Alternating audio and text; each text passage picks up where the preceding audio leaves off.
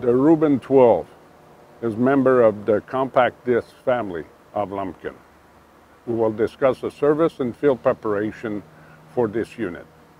The Rubin 12 is equipped with a hydraulic drawbar, where once the hydraulic hoses are attached to the tractor, then the hydraulic drawbar can be moved up and down until the proper height where you could hitch onto your tractor. On the Rubin 12, there's one indicator for both depth and the drawbar. Once the machine is level, which can be done on a flat surface or in the field, you can make the adjustment. The red arrow is for your working depth. The other arrow is for your drawbar. So once the unit is level, you just have to set the drawbar setting at the same setting as the depth.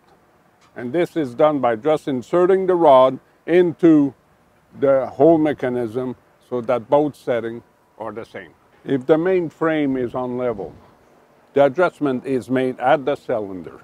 By cracking the cylinder and reducing its pressure, you could then increase or decrease the number of treads, which then increase or decrease the length of your rod. If the locking mechanism needs some adjustment, therefore still need to crack the cylinder to relieve the pressure, but then you make the adjustment at the clevis.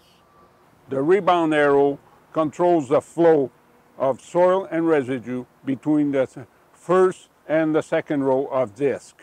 It should not touch the soil so that the residue can go underneath it.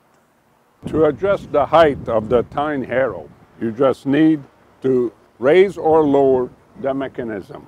The leveling tines are used to level the soil before the rollers. It should touch the soil to make it sure that the soil is level.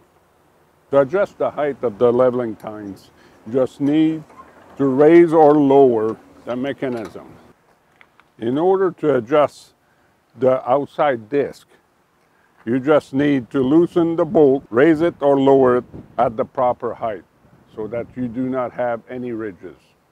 In order to raise or lower the side plates, these two bolts need to be loosened, and then the plate can be moved down, up and down, and the bolts inserted into the slot.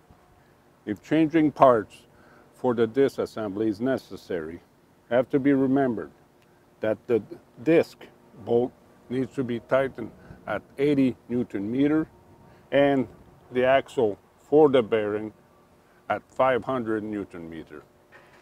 After the initial 2 hours of use, the bolts at the rim need to be retorqued, and that setting is at 380 Newton meters.